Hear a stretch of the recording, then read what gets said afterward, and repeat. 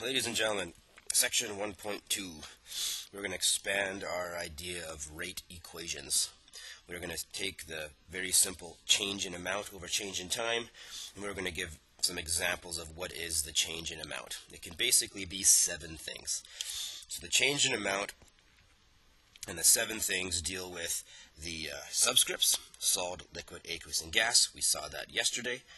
Coefficients in front of the gases, and whether it's endo or exothermic. That's going to play a role in the rest of the chapter.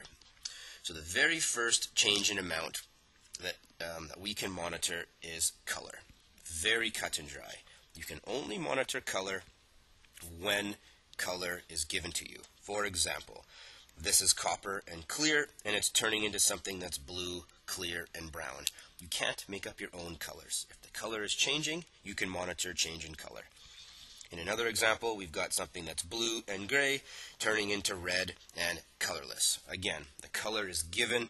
You can monitor the color. Just to expand on these examples a little bit and review some of the things that we did yesterday, keep in mind that these are examples of formula equations. And we can write them in ionic equations. Ionic equations is when you take the aqueous item and you break it down into its ions. So the complete ionic equation is going to be Cu plus 2 aqueous plus 2 NO3 minuses aqueous plus the Zn solid is going to stay a solid. It's going to form Cu solid, solid stays a solid, Zn plus 2 aqueous, and 2 NO3 minuses. And again, those are aqueous. I'm not writing in the aqueous because I'm lazy. We will be doing that on quizzes and tests and worksheets and stuff. The net ionic equation, some of you have been introduced to that last year, is one step further. It makes things more simple. Net ionic equation is when you eliminate the spectators. You will notice that you have 2 NO3s and 2 NO3s. They're the same on either side. They are not changing as the reaction proceeds. They're just watching the reaction. That's why they're called spectators. So when you write the net ionic equation, you eliminate the spectators. So all that's left over is the Cu plus 2 aqueous, the Zn solid, which has never changed, the Cu solid hasn't changed, and Zn plus 2. All 3 forms will be given to you, and you can monitor color if color is given in all 3 forms. The next one, temperature change. These are either exo or endothermic. Exothermic releases energy. The surroundings will get warmer or gain energy. Okay? The system itself will lose it. Starts off high, ends low. The reactants are contain a lot of energy, contain a lot of heat, and the products are lower. Okay? This delta H value is negative. It loses energy.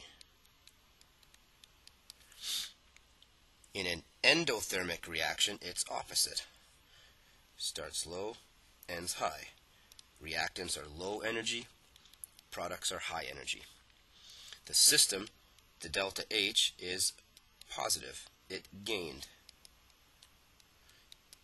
And for the system to gain energy, the surroundings will lose energy. Again, we'll talk about this later, and you're going to see this in labs. Change in color, change in temperature is what we've done so far. Pressure. This is a new one. Pressure is in a constant volume. Think of it as a sealed container. This is a closed system. Pressure can only be changed by gases. You have to look to see if more gases are being made. If the number of gases in the products are higher, if more gases are being made, then the pressure will increase. Here we have 0 moles of gas, and you're forming 1 mole of gas. The pressure will go up. Increase in pressure. The opposite's also true. the number of gases are decreasing, the pressure will decrease. And obviously, if the number of gases are staying the same, if you have equal moles of gas on either side, you notice you have 2 moles of gas here, 2 moles of gas here. This pressure is not going to change. You make more gas, you have more pressure. You make less gas, you have less pressure. Which brings us into volume. Volume is a rare one. It's very hard to watch volume change unless you have a very specific example like I'm showing you here, like a balloon is being blown up, or you're collecting gas in a test tube, which we're going to try to do in class. If you can physically see the volume changing, well then fine. You're going to change the volume. It's a rare example. Don't get used to it. Mass changes are tricky. Okay, this is your number 1 example right here. Heads up with this one. The first example of a mass change is obvious. You find something that's a solid. Here, the physical amount of mg solid is going down. There is no mg on this side. So the mass of mg solid is decreasing. You can see that. It was an mg solid, now it's not there anymore. It's slowly going away. Okay, that's the easiest of the mass changes. The hardest of the mass changes is this next one. In this example, you've got everything in one beaker, like you normally would. But you've got a gas being produced, and that gas is going to escape if the lid is off. If this escapes, the mass of the entire container is going to go down. So you'll actually be able to see on a scale this massive reaction decreasing because the gas is leaving. And this is a lab, and you're gonna witness that for yourself. So we have a mass of an individual item or a mass of the entire container. In this example, you cannot do a mass of an aqueous item. They're aqueous. They're dissolved in solution. If they're dissolved in solution, you can't weigh an ion. It's just too small. The next one that we can monitor is very straightforward. Molar concentration is big M, square brackets. That is what you use to determine the change in ions. Concentration is basically for ions only. So here we've got H+. You can monitor H+. The amount of H+ is going to decrease. It's going to decrease because it's going to be used up as a reactant, and it's not on the product side.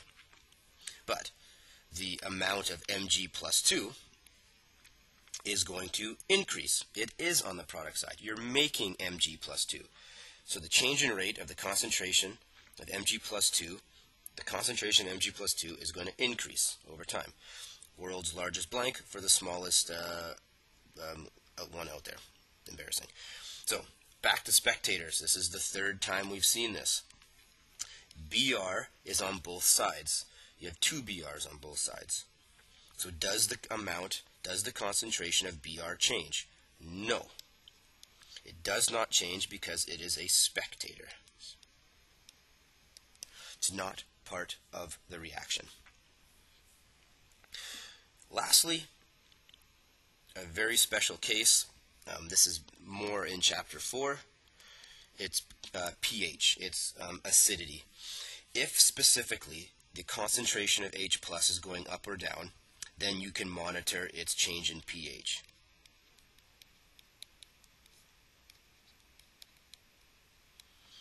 Okay. In Chapter 1, we're not going to get into the details of pH, but just understand that pH can go up or down.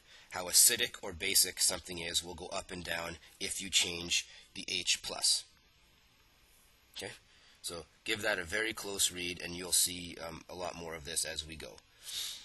It says, if H+ is a reactant, or if any acid is present, the concentration of H+ will decrease, so the pH will increase. It's inversely related. So the concentration of H+ decreases means you're going to increase the pH. It's a fairly tricky question, one that you're going to want to slow down on, and you'll have some chance to practice that in our notes.